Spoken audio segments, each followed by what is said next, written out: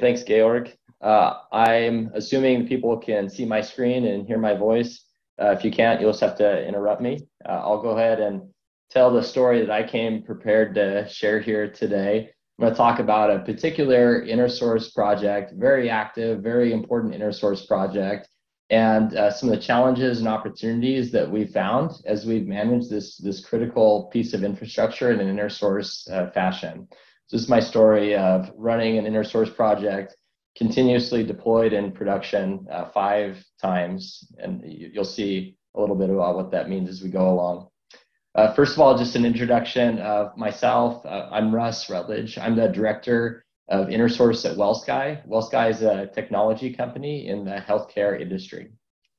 And let me tell you a little bit about the background of this particular InnerSource project and how it was built, how it came to be. This particular project is an internal tool. It was created by one business area, and it's a tool that generates UI that runs in production that our clients see. So it's something that our end users end up touching, and it's run as an InnerSource project. This particular tool was very, very useful. It was identified as a key part of Wellsky's technology stack by our senior leadership, and they wanted it shared widely throughout the company. So to take it from the one business area that developed it and to push it out among all of Wellsky's business areas. Okay. And part of the strategy for doing this was InnerSource. At the same time that every business unit was expected to adopt this tool, it was made clear from the beginning that any updates would come in from the business unit that needs it via InnerSource contributions. So we got to the point where 5 separate business areas from Wellsky have onboarded to this tool. And let me show you what that looks like. This tool runs in a GitHub repository. There's a main branch, and the original team that developed it had a release process with their release branch out to their production environment for that particular business unit. When this InnerSource project was being rolled out and onboarded to, it was something that was overseen by our senior management, making sure that different business units onboarded. For a while in our company technical executive meetings, there'd be updates on each business unit and their onboarding status to this project. So when rubber meets the road and it hits the ground, what do you do when you're supposed to start using a new product or a new tool?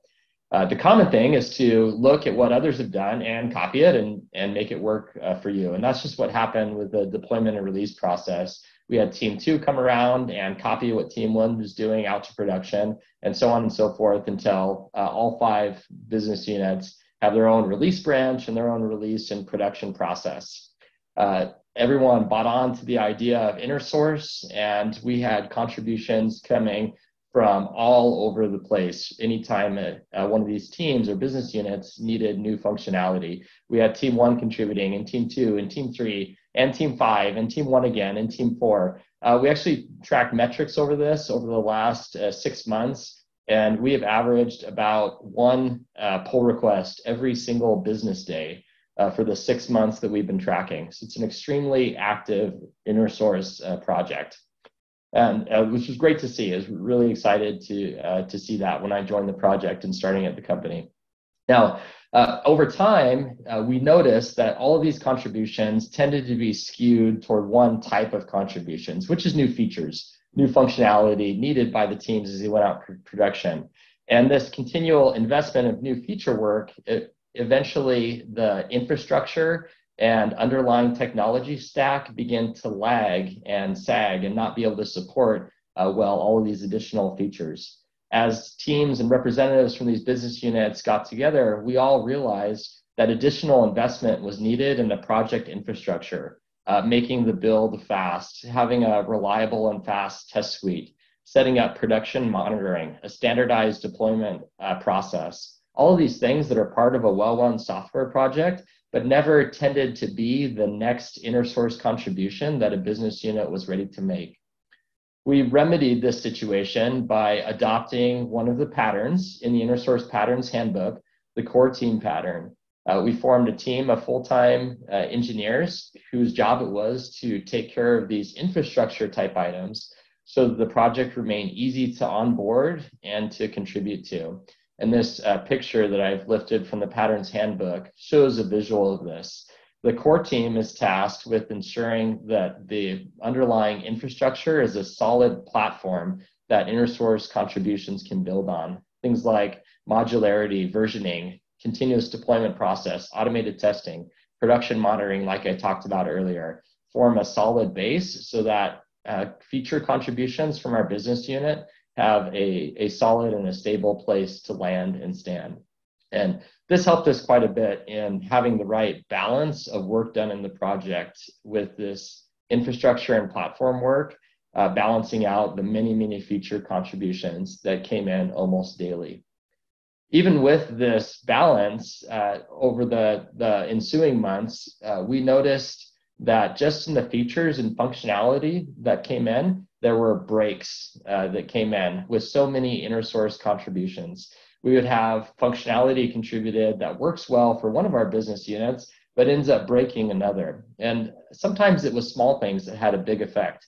I still remember when a team checked in a change where the overall theme for the project changed from blue to orange.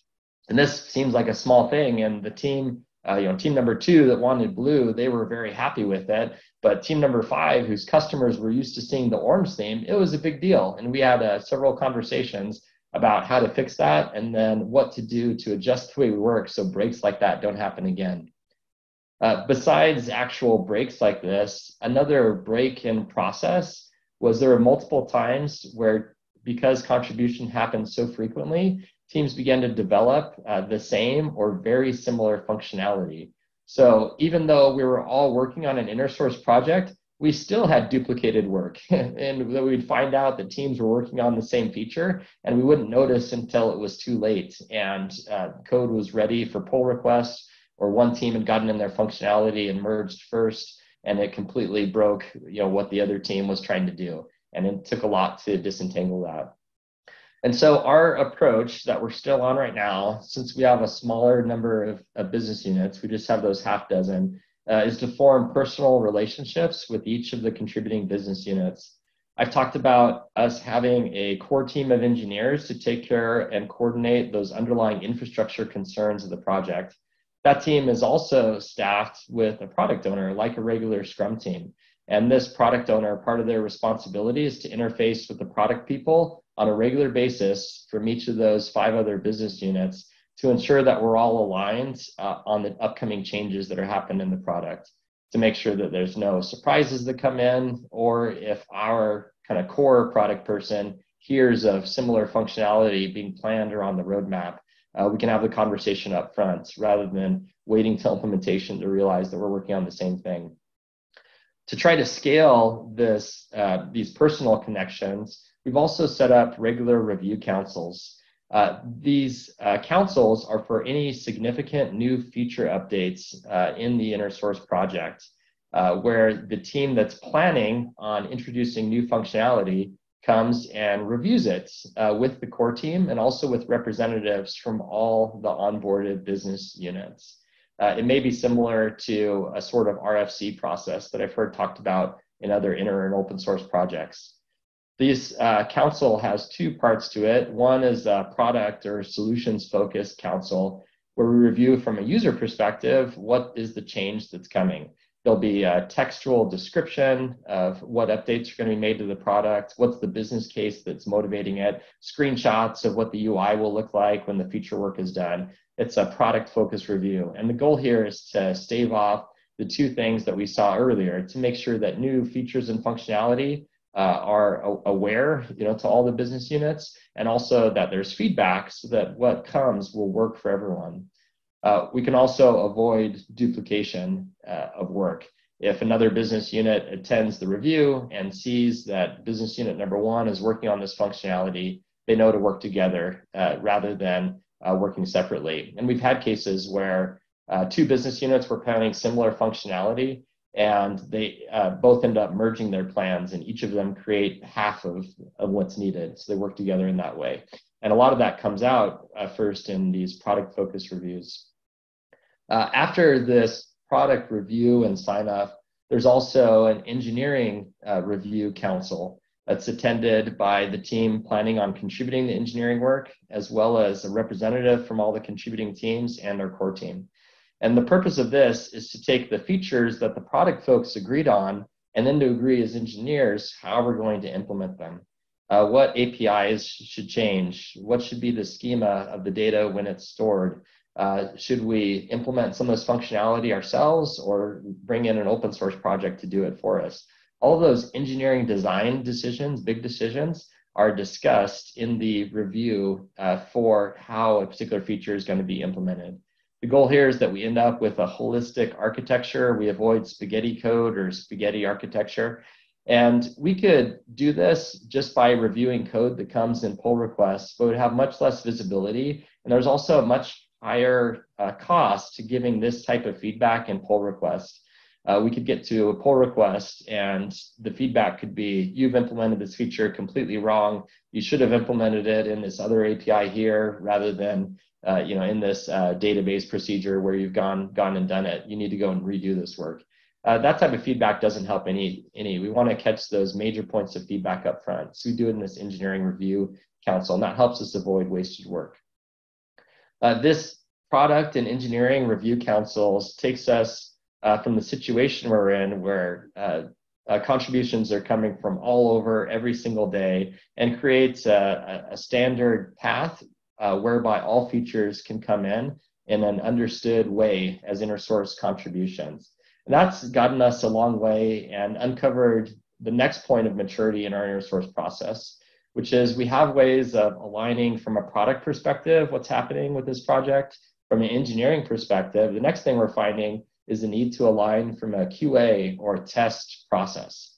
I talked about each team having parallel mechanisms for releasing this InnerSource project to production, and that comes with their existing QA process from team 1, team 2, all the way down to team 5 or team N.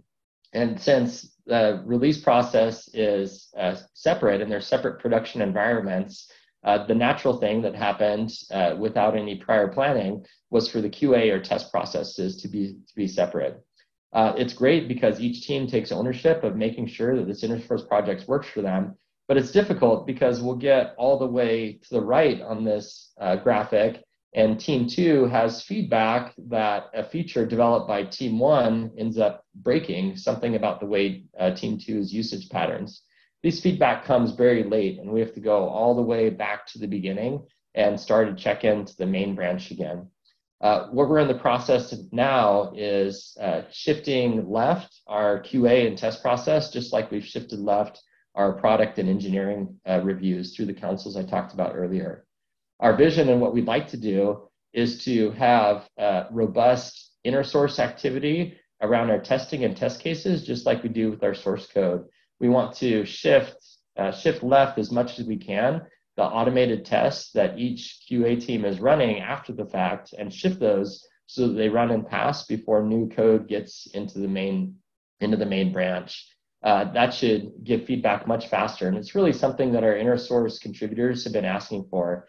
We'll have the QA lead from a particular team ask us as the core team.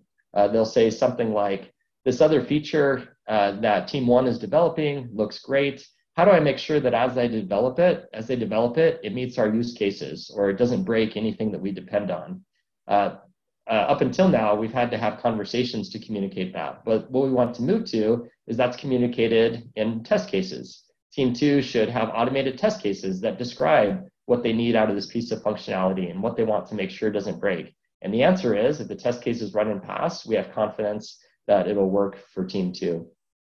We see it on the other side as well. Contributors at Wellsky are gracious and want to make sure that they don't break any other teams. We've had the team developing a feature, team 4 developing a feature might say to us, how do I make sure that as I develop this, I don't break anyone else? I know how to test my own product, but I want to make sure that these changes don't break for anyone else. And the answer that we want to be able to give and what we're moving to is, don't worry, all the other teams have codified their test cases that are important to them. When the test suite runs and passes, you can be confident that your changes are solid.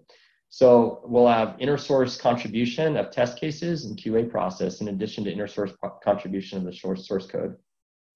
Well, I'll stop there. This is an outline of some of the challenges that we've had, successes that we've seen and what we're doing about them. There's more material that I've shared on this topic that I want to reference. To start with, at the top, on my personal YouTube channel, I have a video about 15 minutes called InnerSource Responsibilities that outlines a lot more detail how our product and engineering councils work. There's a flowchart diagram about how we run that process, as well as responsibilities on a time basis and what responsibilities in those councils come from the contributing team versus the host team. I also speak in a lot more detail about our strategy of forming a core team. I gave that at the InnerSource Summit last year, talking about the motivations and how we've set up the team and judge and enable its success. So in a sense, this talk today is kind of part 2 of the journey that I began to share last year with that talk specifically on a core team. With that, thanks so much. I'm glad to come here and share the story and to talk with you and learn more together about InnerSource. Thank you.